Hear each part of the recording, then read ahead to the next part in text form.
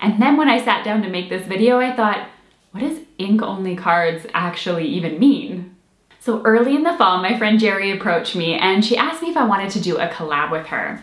Now, I was so busy at the time that I was like, yeah, sure, no problem. If you have an idea, just throw it out there and I'll see what I can do. Now, I didn't give this a whole lot of thought. When Jerry had said ink-only cards, I was like, oh yeah, that's no problem. That'll be easy to do, minimal supplies, easy. And then when I sat down to make this video, I thought, what does ink-only cards actually even mean? In my head, I had pictures of beautifully blended backgrounds, some blues and purples and winter colors all ready to go. And then I thought, ink only? Am I even allowed to use blending brushes? No big deal. I thought, oh, I'll just grab a stencil and then oh, wait a minute. Stencils aren't ink only cards, are they? That being said, today's video is a super supply friendly video. Cardstock, inks, you're good to go. I've been keeping it really simple all month actually. In my VIP group, my latest exclusive video was also just ink, cardstock, and one stamp set, and I managed to create 5 incredible cards just using those supplies, which really goes to show you that sometimes less is more and you can create beautiful things when you just have a few supplies. So obviously I'm allowed cardstock, right? I need something to put this ink onto. If not, this video is gonna get a whole lot of weird. And I always seem to have small strips of cardstock on hand. Because I create my cards 4 by 5¼ inches, the panels, I always seem to have a strip ready to go on the end of each of those cardstock pieces. And I like to collect these for sentiments and things. And I thought, oh perfect, I'll get them out now and I will dye them with my ink colors. Now I started applying my ink to my paper. Just a quick note, felt ink pads are going to take a little bit longer to build up the color than foam ink pads do. So if you're using felt, just know you might have to go over it a couple of times in order to get a good result. Now I used a mat underneath to keep my surface clean, but not only that, because the ink isn't seeping into the mat, I can just spritz some water over top and mop it up using a watercolor piece of cardstock.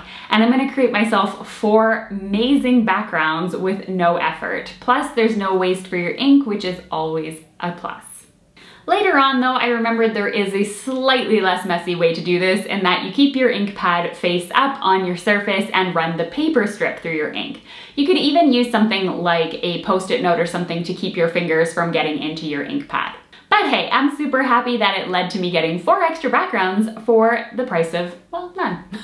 Now those paper strips helped me remember that I could go direct to paper, and there's so many cool techniques when it comes to direct to paper. So whether you call it direct to paper or you call it swinking like my friend Laurel and Ardith, a mixture of ink and swiping, you can go ahead and create yourself beautiful backgrounds too that blend nicely into each other, and just by adding a swipe of each ink pad. Yes, you have a little bit of a harsh line between the colors, but I don't mind that look. And you could also spritz it with a little bit of water if you feel like you want to get those colors to mingle and mix a little bit. You just want to make sure that those are colors that work well on the color wheel together. Another thing you can do is add some color on the top of your watercolor paper. Spritz it with some water and you'll have a waterfall of color running down your page. This looks super cool, I find. I always cut my cardstock a little bit taller than I normally would so I can cut off the top, and that way it looks a little bit more natural. Now, taking a little bit about what we learned in the beginning by mopping up all of that ink using a watercolor piece of cardstock. Another thing that you can do if you don't have watercolor cardstock, or you want more control over your amount of color that goes down onto your paper, you can grab a stamp packaging, or you can grab any type of plastic packaging, add your inks directly to the plastic and spritz it with some water. When you go ahead and flip it over and add it to your card, you really have a lot of control as to where you're placing it. You do want to, however, touch it lightly on there to make sure that the colors really go together rather than staying as little droplets on the plastic. Now Jerry's going to be showing you some more ink-only techniques in her video, but she's going to also be showing you how to use some of your household items that you have lying around to get a little bit more use out of those ink pads. Now obviously when it comes to the ends of these cards, you are going to have to add a sentiment, whether it's handwritten with a pen or you use die cuts or a stamp or whatever it is.